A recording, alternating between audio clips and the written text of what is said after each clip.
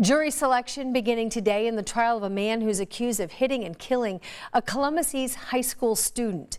6-year-old Lily Streeval was crossing the road to get on her bus nearly a year ago when a car didn't stop for the bus and then hit her. Now, there was a neighbor who witnessed that crash in Bartholomew County and then went after the suspect. The suspect in the case, Shyam Subramaniam. He's accused of leaving the scene of an accident resulting in a crash and passing a school bus when the armed signal was extended, causing death.